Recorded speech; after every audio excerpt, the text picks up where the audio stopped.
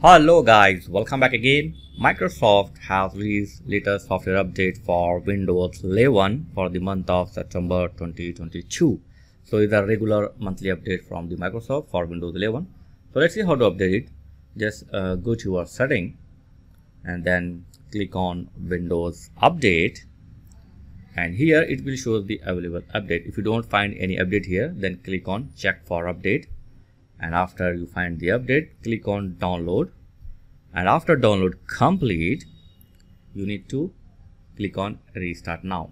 So download time depend upon your internet speed. While downloading, you can minimize this window and you can use your PC as normal, but after download you need to restart your PC.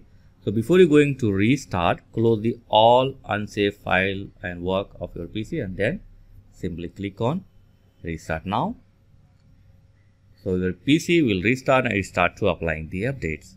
So while applying the update, don't press any button of your PC if you are using any laptop. So don't press any button of your laptop and don't turn off your PC or laptop. Okay, just let it to complete it. Finally, you will get your desktop home screen. Until that, don't disturb your PC.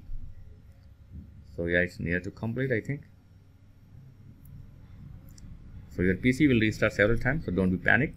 So finally, you will get your desktop home screen. Okay, that's it.